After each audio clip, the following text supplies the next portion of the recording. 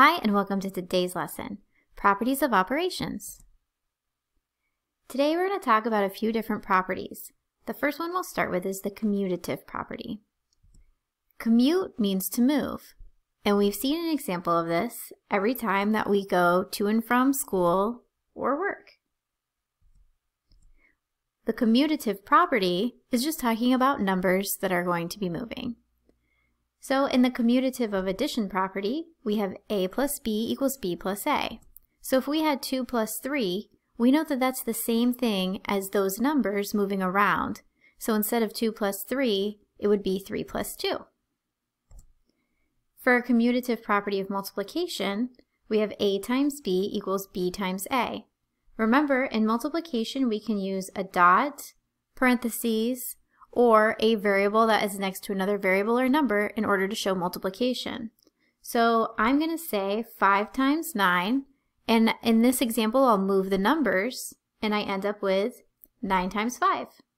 So these are the same thing because on both sides I know that it's going to give me the same answer. So 2 plus 3 is 5, and 3 plus 2 is 5. 5 is the same as 5. So I did not change the value of the number statement.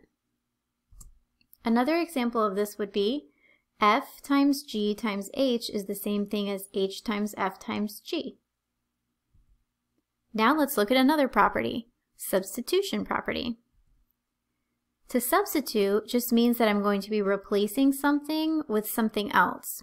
So in this example, I have if y equals x plus 1 and x is equal to 4, then y equals, well, instead of x here, I'll just write what x is, which is 4. So y will equal 4 plus 1, which is 5. Our next property is the multiplicative property of 0. An example would be x times 0 equals 0. This property states that anything times 0 is going to equal 0. So 300 times 0 would equal 0. Our next two properties are going to be identity and inverse for addition. There is a relationship between identity property and inverse property, and we'll need to know these in order to justify solving equations. Here for our identity of addition, we have x plus 0 equals x. We know that the identity property of addition means a number plus 0 will equal itself. So my example here could be 12 plus 0, and I know that's going to equal 12 because it's going to give you back what you started with. That's true if it was 0 plus 12 equals 12, because I added 0. For the inverse of addition, instead of it going to be adding by 0, it's going to actually equal 0. So there is a relationship here. So for identity, I'm adding 0, and for inverse, it equals 0. So a number plus its opposite equals 0. Notice that I have two different signed numbers here. In this case, I have two different signed variables. This one's positive and this one's negative.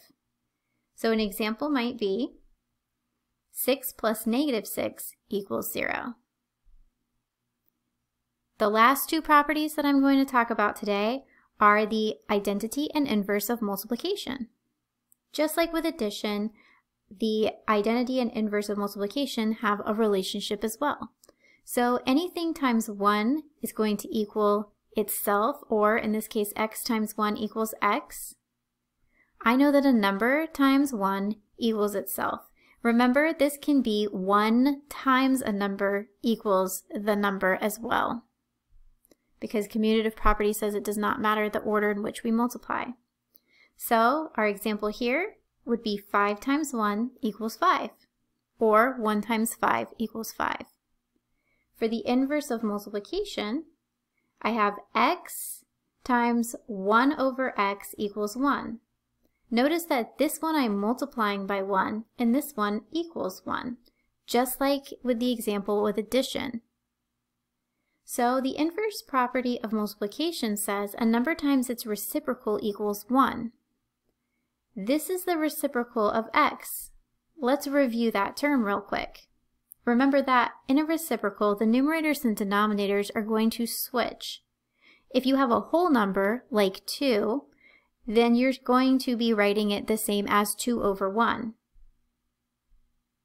And then those numerator and denominator will switch. So the reciprocal of 2 is really going to be 1/2. Let's try an example of this one. 3 times its reciprocal will equal 1. 3 is really 3 over 1, and when they switch places, it's 1/3. Let's recap. For our definition for properties, commutative of addition says numbers can be added in any order without changing the sum. Commutative of multiplication says numbers can be multiplied in any order without changing the product. Our substitution property says if A equals B, then B can be used in place of A. Our multiplicative property of 0 says anything times 0 equals 0, and this property has no inverse. For our identity and inverse properties, we have identity of addition. You're always going to add 0, and the inverse is you'll always equal 0. For identity of multiplication, you'll always multiply by 1, and for the inverse, you'll always equal 1. That wraps up our lesson. Thanks so much for tuning in.